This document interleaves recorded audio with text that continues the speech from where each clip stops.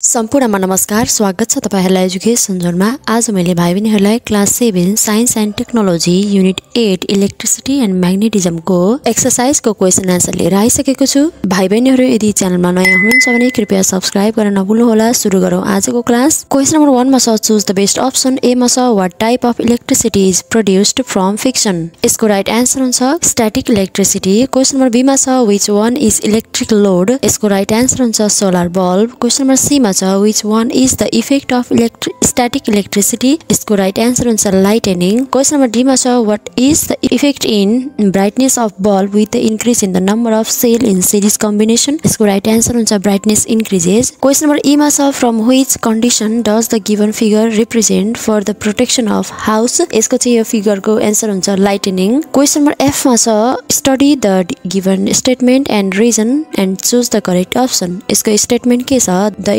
electricity which is produced due to friction but current does not flow within them is called static electricity. हो यसको चाहिँ option के छ? ठीक छ।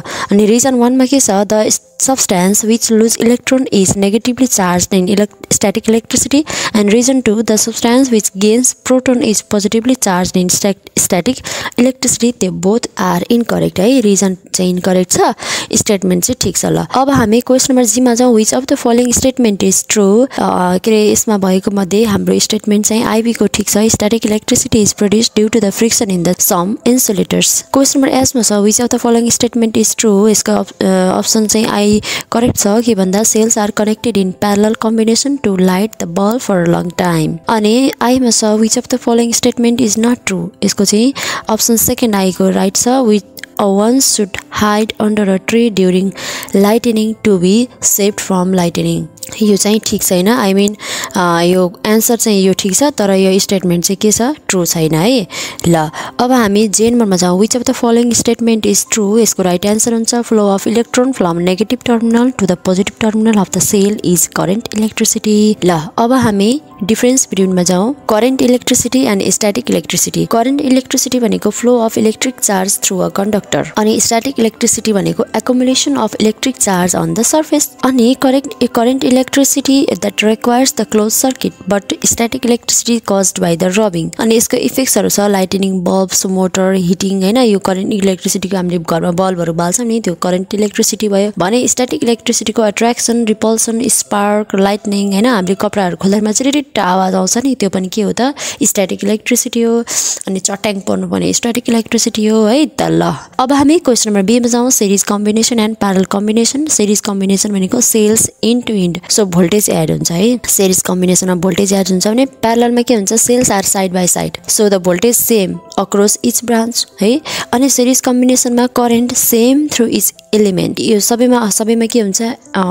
सेम करेन्ट हुन्छ। भने प्यारललमा के हुन्छ? Current divides among the branches. अनि सिरिजमा के छ? Use to increase the voltage, and प्यारललमा के छ? Use to increase the battery life. तपाईले टु हैन मा दुईटा डिफरेन्स बिट्विन लेख्नु भयो हुन्छ है त। अब हामी क्वेशन नम्बर 3 मा जाउँ। Give reason. ए मा छ it is dangerous to stay under the टल tree for building while it is lightning. अब चाहिँ के हुन्छ भन्दा लाइटनिङ भइरहेको बेलामा हामीले अग्लो रुखको तल चाहिँ बस्नको लागि डेन्जरस हुन्छ किन भन्ने क्वेशन हो। टल objects attract the lightning, tree may be struck है। अग्लो अब्जेक्ट्सहरुले के गर्छ? लाइटनिङलाई अट्र्याक्ट गर्छ, अनि त्यो ट्रीमा चाहिँ सक लाग्न सक्छ हैन। And the people under the it can be hit by the direct strike. अनि त्यहाँ मुनि भएको मान्छेलाई डाइरेक्ट स्ट्राइक पनि लाग्न सक्छ, साइड फ्ल्यास पनि लाग्न सक्छ, or the falling the branches. त्यसपछि रुखको हाँगाहरू खसेर चोट पनि लाग्न सक्छ। त्यसैले के हुन्छ? त्यो डेन्जरस हुन्छ है त।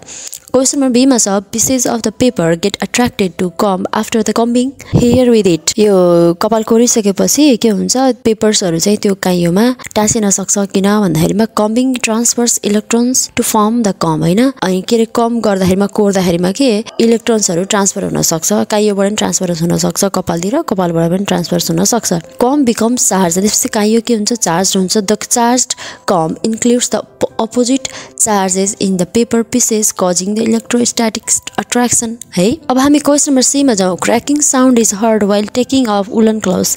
त्यो मैले अघि भन्थे नि, अँधेरोमा चाहिँ त्यो चिटिट आवाज पनि देखिन्छ, झिलझिल पनि परे जस्तो पनि देखिन्छ है। हामीले कपडाहरू खोल्दाखेरिमा, उनीको कपडाहरू खोल्दाखेरिमा त्यो किन भन्दा हामी चाहिँ रबिङ हुँदाखेरिमा अथवा rubbing or peeling separates the charges that means electricity on the fabric हैन sudden discharge produces the small spark and crackling the sounds अब हामी क्वेशन नम्बर 4 मा जाउँ answer the following questions a मा छ what is electrostatic force how it is produced describe भनेको छ है ल अब electrostatic force is the force of attraction or repulsion between two charged objects and electrostatic force is produced when objects gets charged by rubbing ल त्यो सजिलो छ है तर क्वेशन नम्बर बी मा छ what is static electricity and any three effects on it के हो त static electricity भनेको static electricity is the electricity produced by rubbing in which the charges remain fixed on the surface of the objects effects के छ attraction of small objects like paper तपाईले चाहिँ गर्नु भएको छ होला क्लासमा एक्सपेरिमेन्ट पनि तपाईले पेनलाई चाहिँ कपालमा एकछिन रब गरेर सानो पेपरको टुक्रालाई अट्र्याक्ट गर्न खोज्नु भयो भने त्यो तानिन्छ हैन हो त्यही हो के अट्र्याक्सन अफ स्मल अब्जेक्ट्स अनि स्पार्क हुने सक्सहरु हुने लाइटनिङ अनि लार्ज स्केल डिस्चार्जहरु हुने हैन त्यो सबै के भयो त भन्दा स्ट्याटिक इलेक्ट्रिसिटीको इफेक्टहरु भयो है क्वेशन नम्बर 6 छ what is lightning how it is produced explain के हो त लाइटिङ भनेको भन्दा lighting is a large electrostatic discharge between cloud and ground between the clouds ground र क्लाउड को बीचमा अथवा क्लाउड को बीचमा के हुन्छ इलेक्ट्रोस्ट्याटिक डिस्चार्ज हुन्छ नि ठुलो हामी त्यसलाई के भन्छौं लाइटनिङ भन्छौं कसरी लाइटनिङ प्रोड्युस हुन्छ भन्दा lightning occurs when the negative charge cloud comes over a positively charged house or ground. The strong attraction between opposite charge causes the air to break down and sudden discharge of electricity flows from the cloud to the ground. अब हामी question number D मा जाउँ how can we save the house or buildings from the lightning हामी कसरी save गर्न सक्छौं भन्दा we can save a house or building from lightning by installing a lightning conductor. It directs the lightning safely into the ground and protects the building from the damage. अब हामी question number ई मा जाउँ what is a combination of cell why it is done connecting the cells together series or parallel to obtain required voltage or capacity is called combination of cells. series मा जोड्दा हामी के increase हुन्छ voltage increase हुन्छ parallel मा जोड्दा increase the available of the current and run time. Question number F मा छ which combination of cell is used to increase the brightness of the bulb describe with diagram. अब हेर्नुस् है F मा छ यो यसको के भनेछ भने which combination of the cell is used to increase the brightness of the bulb.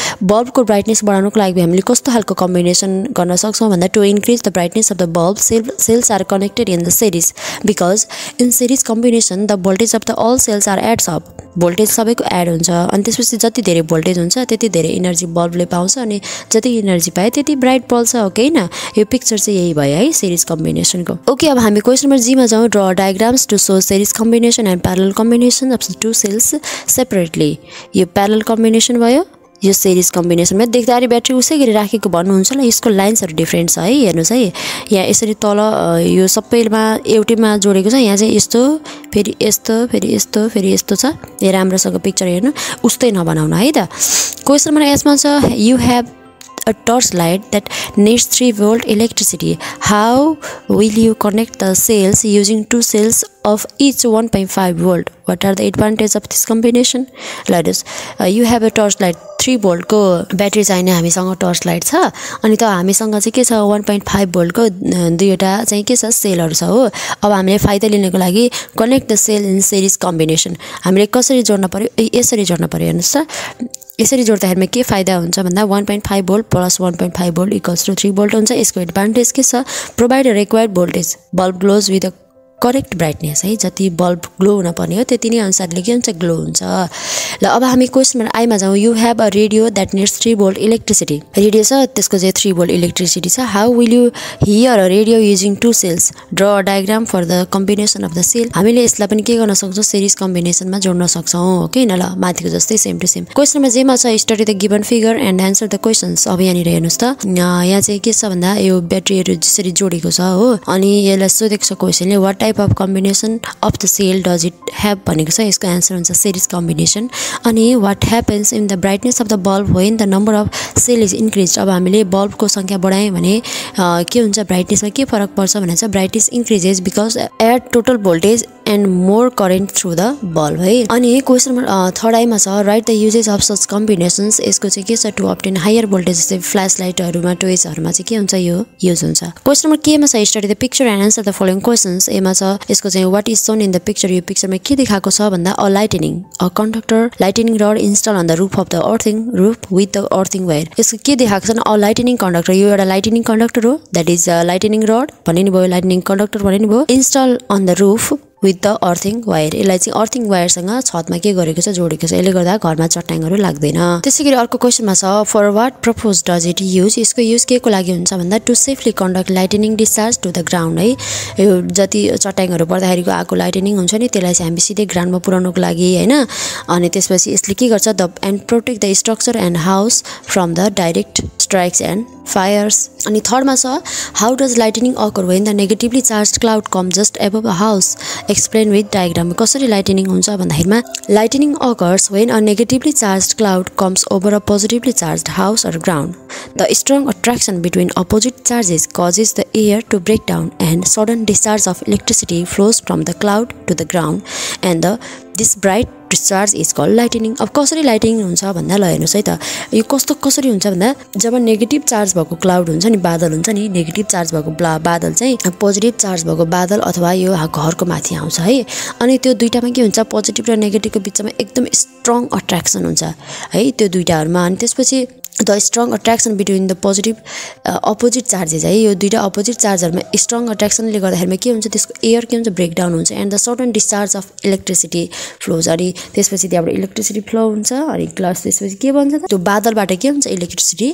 Flow हुन्छ त्यसलाई हामी के भन्छौं लाइट त्यो लाइटनिङ देखिन्छ नि त्यसलाई हामी के भन्छौं lightning भन्छौं okay thank you so much भाइ बहिनीहरु यति बेलासम्म हाम्रो क्लास हेरिदिनु भयो तपाईहरुलाई यदि हाम्रो क्लास राम्रो लाग्यो भने लाइक र कमेन्ट गर्न नभुल्नु होला र साथीहरुलाई पनि शेयर गर्नु होला bye bye C you an next chapter